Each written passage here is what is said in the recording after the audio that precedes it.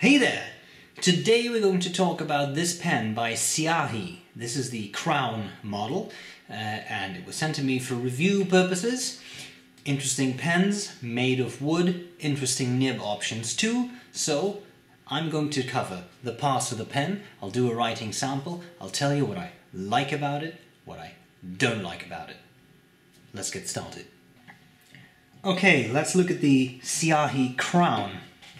Syahi, as I understand it, is the Urdu word for ink, which I think is rather cool. The pen comes in rather a large box. Also came with this. Now, I don't know if this was thrown in for me to review or if all these pens come with it, but comes with a cute little pen pouch, which I don't think it's real leather, but I could be wrong. There is this. Then there is a little sort of booklet, quality check. That's always nice that they take the time to do that. More companies could benefit from that. Here we have the box with a little smuggling compartment, which is always useful. And then there is the actual pen, the Syahi Crown. This particular model is made in a very nice wood, ebony wood. Feels very solid, has some brass trims, which I also rather like. I'll cover the parts in just a second. Just so you know, the pen is $169. And what I particularly enjoyed, beyond the wood and all that, is that it comes with a very nice range of nibs. So you can get this all the way from extra fine, fine, medium, broad, and double broad in steel. Now you can get a semi-flex fine or medium nib. And then for a little bit extra, you can get gold nibs, fine, medium, or broad 14K nibs for $80 extra, which I don't think is terrible. I see a lot of companies now charging $150 or more extra for gold nibs, so I think 80 is quite decent. You can even get a 14 karat semi-flexible fine or medium nib. So I really don't think that is that bad. It's quite a decent range of nibs. Okay, let's cover the parts of the pen. On top here you have this, I assume is wood, and it looks rather polished and it feels rather nice. We have a clip, brass, nice and springy.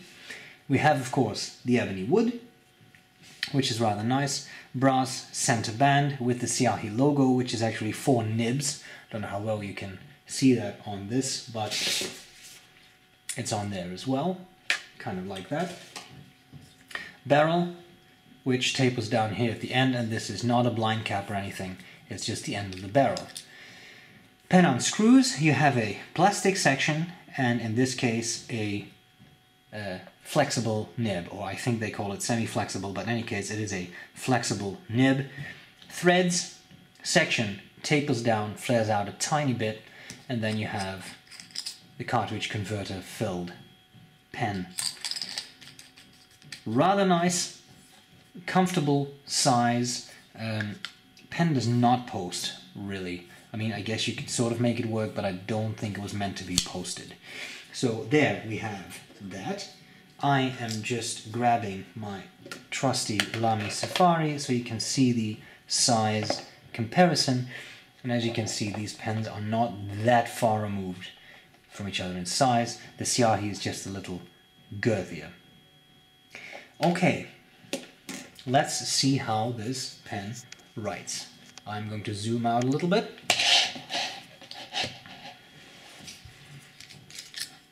Blue Water Ice by Robert Oster. Sorry, that's the ink. Syahi Crown. So this is the, I thought it was the fine semi-flex nib. And Robert Oster Blue Water Ice is the ink. Writing. This is a rather feedbacky nib.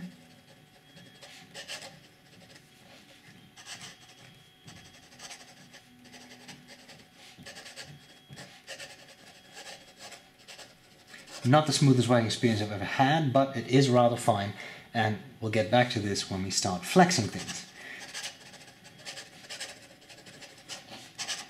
Fast writing. I think this performs rather well because the feed keeps up really well with me kind of abusing it and going super fast. Wetness. Well, there is some wetness there, which is rather nice.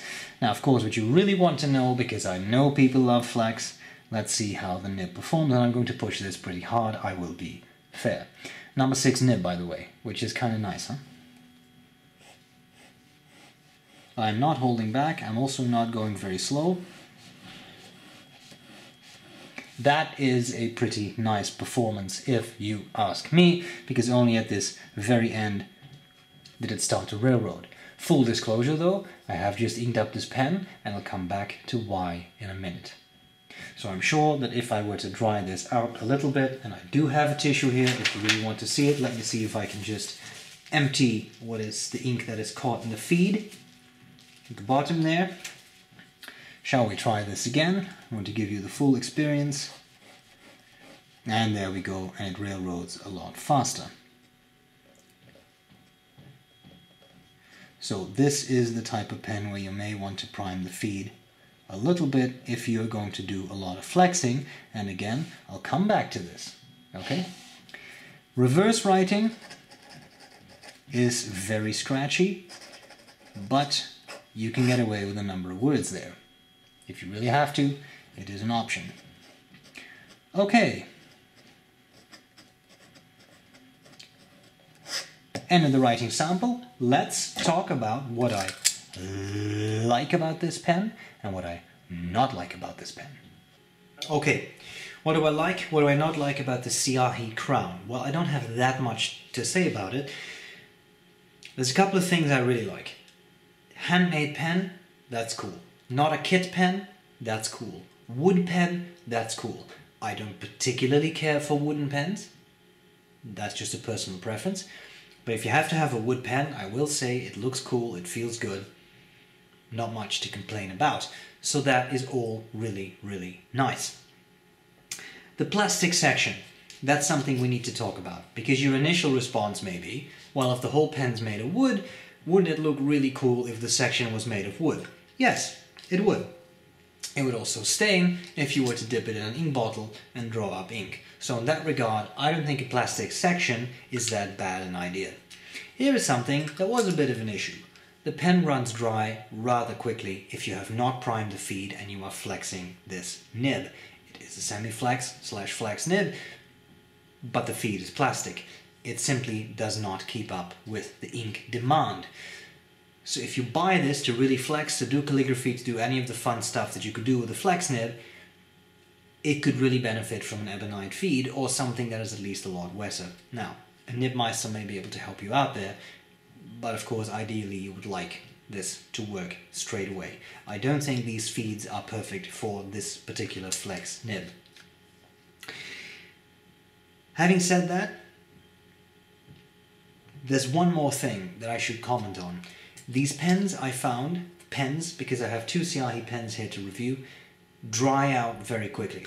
Aziza contacted the owner of the company and he said, well, yes, these caps are actually not 100% airtight as I understand the story. The reason being that if you were to fly with it, we don't want this to draw a vacuum and have ink pop out, because if ink hits the inside of the cap, if it hits the pen will be damaged irreparably, because I'm assuming the wood sucks up the ink, you will never get it out, wood will stain, wood may be warped, I don't know. In any case, it's an issue. I understand that, I'm good with all that, I like the reasoning. The only issue is, what if you don't fly with the pen, then you have a pen that dries out really quickly, and that's what happens. Don't use it for just a few days and the pen won't write when you uncap it, you have to prime the feed. Is that a big issue? Well, I suppose that's up to you as the end user. To me, that would drive me pretty nuts. But it was a very specific design choice, right? So we can talk long and short about that. It was a design choice. This is how it is. Bottom line, $169 for a handmade wooden pen. I don't think that is terrible. You have a nice number of nib options. As I said, you can upgrade to gold, you can do all that stuff. I have another Syahi pen with a double broad nib, same feed, and the feed runs fine. So this feed issue really extends to the flex, or what they call the semi-flex nibs. Beyond that shouldn't really be an issue. Tolerances are good, the pen seems to be well made, well put together, so all of that is cool. A kind thank you to Syahi for sending over the pen. I really appreciate it. Guys, I hope this was useful, and I'm glad to see you later. Bye bye.